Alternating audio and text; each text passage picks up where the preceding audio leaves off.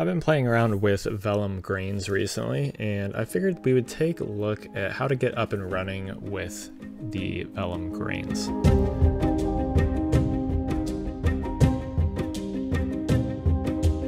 So this project file will be available on Patreon. I've got a bunch of different setups in here, just some basic things just to kind of get you up and going and how to actually get the grains set up, kind of what the different parameters mean, what they kind of do, and how to get different effects kind of started.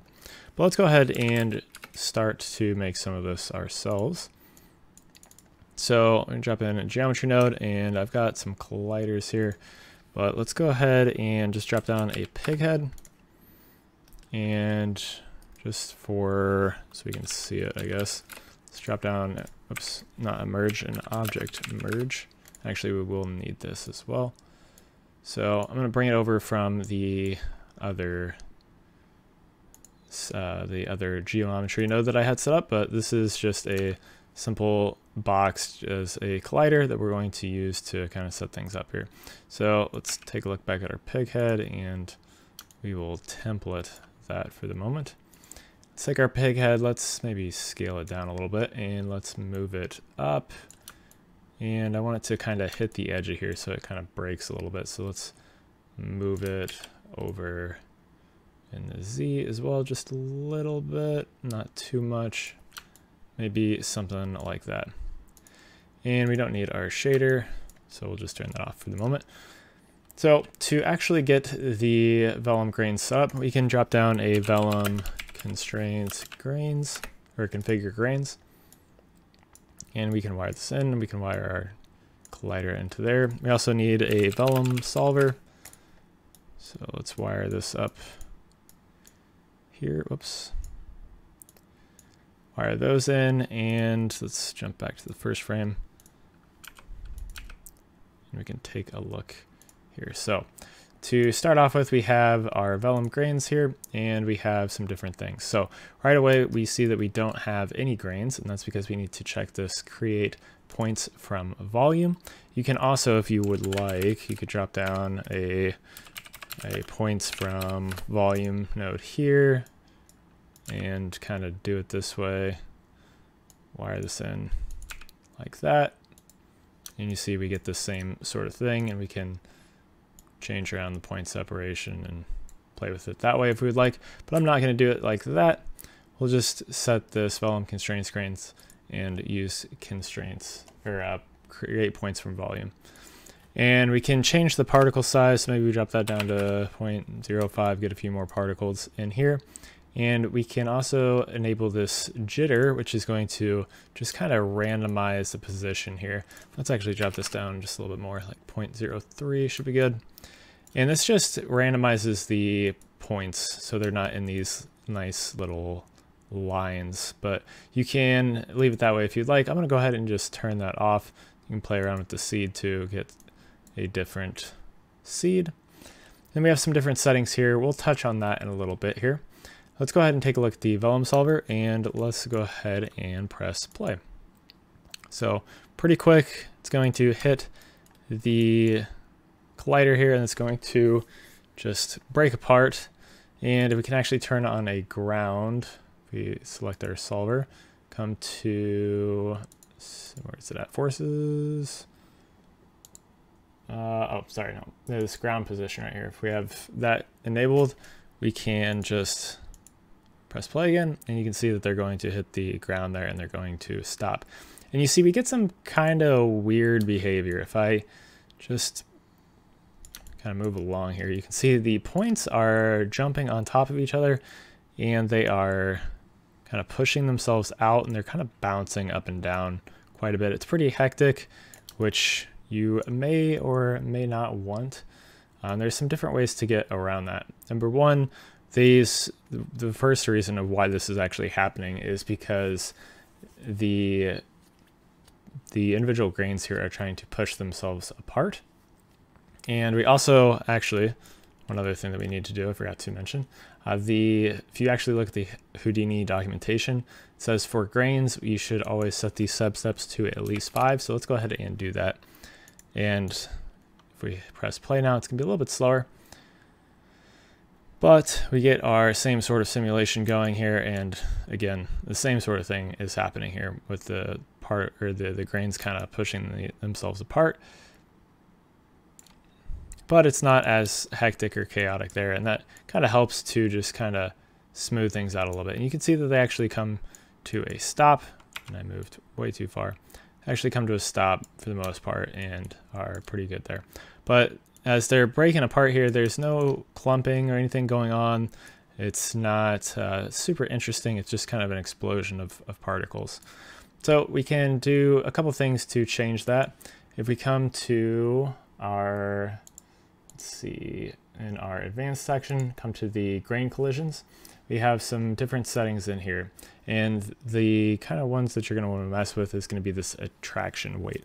So if we bring this up to a value of 1, and we reset our simulation,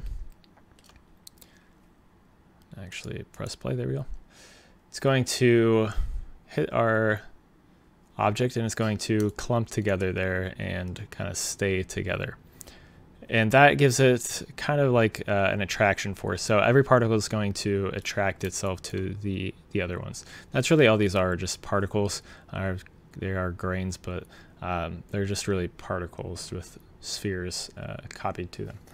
So we can kind of mess with these settings a little bit more by affecting them inside this Vellum constraints grain. So there's something important to note about this.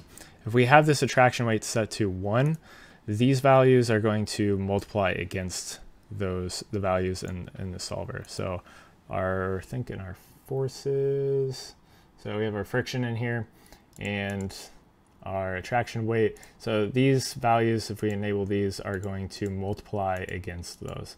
So just to start off here, let's just actually enable just the attraction weight. And if I reset our simulation, now that I have this turned on, if I press play, you're going to see that we get this same sort of a simulation going here, which is kind of all we're looking for with that. But if we turn this to 0 in the attraction weight, even though this Vellum constraints grains has a value of 1, it's actually going to act like it has a value of 0 because it is multiplying against the other. And we can increase the friction here, and that kind of helps some of that. So if I press play, we get a little bit of a different behavior going on. Not too much, but they're kind of staying a little bit more together. And we can set this back to 1. And if we change this, if we lower this, maybe like 0.3. See, we have our friction turned up a little bit. You can see what type of effect we get. So a little bit more of a clumping, but they start to kind of break apart. And especially once they hit the ground, they really break apart. But they also kind of collapse into each other as well, which is kind of a nice little effect. But the attraction weight, if I go ahead and set this to a value of 2, you see, well, it starts to, sometimes it gives you errors. So I really wouldn't set that to a value of more than 1 in most cases, I would say. But sometimes, like I said, it would give you errors if you set that attraction weight up. Or maybe it was just on this attraction weight. Let's just disable that for a moment.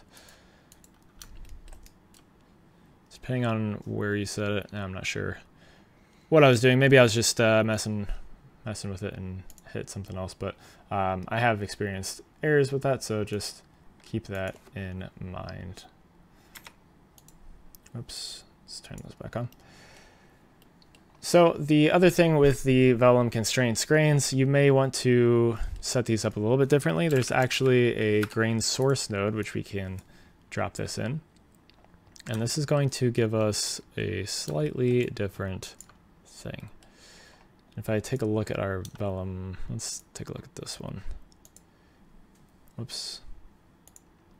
So we don't want to select this create points from volume. We want to leave it as the points because this is going to create points with this grain source. And by default, it's using these settings. So particle type grain, you can change this to fluid. It gives you some different effects there. We're just going to cover the grains here. So if we set this back to like 0.03, we get a similar effect. And we can also come to the jitter scale again, and then we get this kind of the same sort of thing going on. And we can change the relax iterations, or we can increase the relax iterations, and whatever we want to do to get the look that we're going for. You can also increase the offset here, and that's going to give you kind of an inflated initial geometry, like if you were using a peak node and wiring that into the Vellum constraints grain or configure grain. So that is kind of the way that I would set things up, is with this grain source and then wire that into the grains. You can also use a Vellum constraints in here. So let's take a look at that as well. Just wire this into there. And with this Vellum constraints, there's one thing that you need to recognize, and that is that the geometry type needs to be set to points, and from that we should be good. But let's set this to glue for this specific case. So we're going to make sure that everything is on points here. So those two, you can play around with the different settings in here.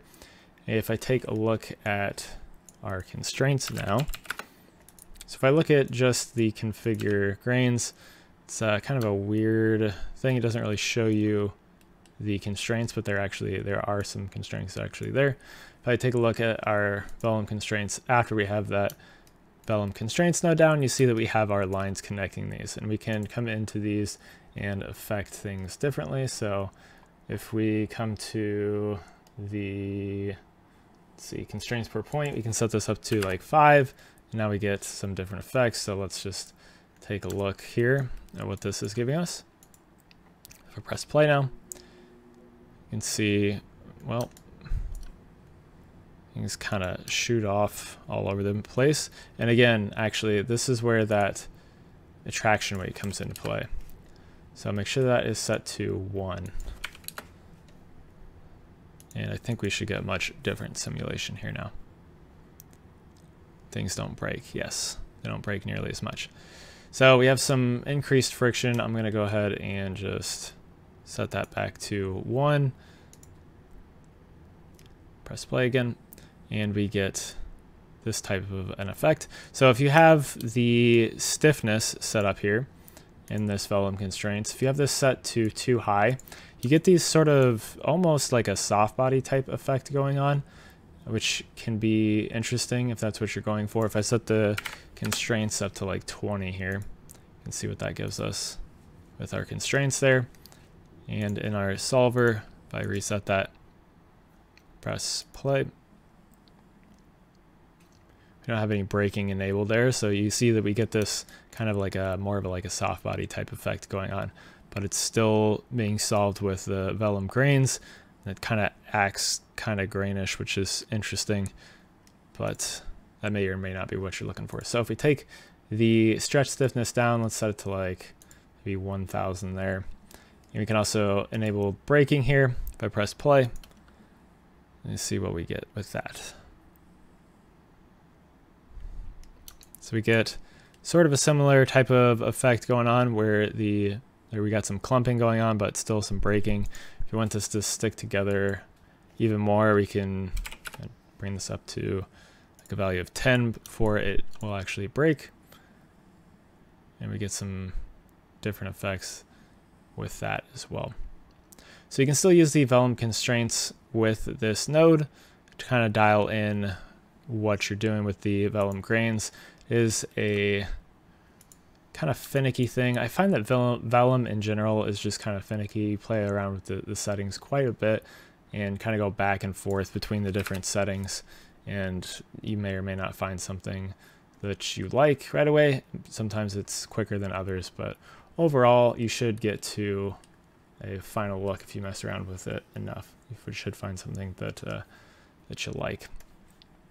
But yeah, this is kind of the overall idea of this. And if let's turn off that braking, let's turn this stretch down, stiffness down quite a bit. You can get some really weird, interesting results. And actually, let's turn those constraints back up. Get some like really kind of almost like what's the word I'm looking for? I'm not sure how I got it. Oh, there it's kind of going.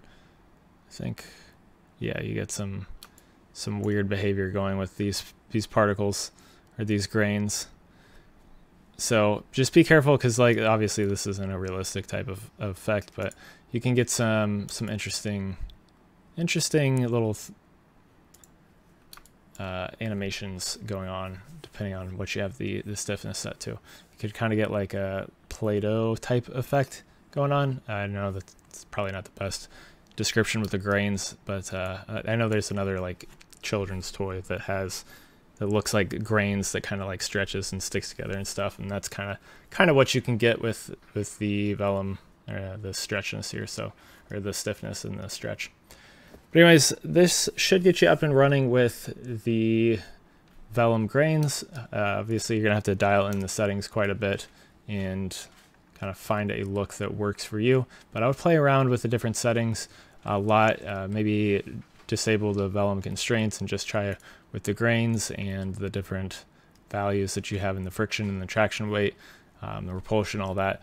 Play around with those and then see where that gets you, and just kind of get used to using those and manipulating those, see how they all work together before jumping in and adding in this Vellum constraints. But anyways, like I said, this project file will be available on Patreon. If you're interested, you can grab it there. I have a bunch of different setups in here, similar to what we went over here, and they're all commented and everything, so you can take a look at that if you're interested. But anyways, I have a bunch of other videos on my channel that go over a bunch of different things inside Houdini, so if you're wanting to learn more about Houdini, make sure to check those videos out, and you should get a pretty good idea of how to work inside Houdini. If you have any questions, you can hop in my Discord. That link is in the description, and you can ask questions there. Got a bunch of people that help out answering questions in there, as well as myself, so jump in that if you're interested. But anyways, thank you guys for watching. Check out the other videos on my channel, and have a good day.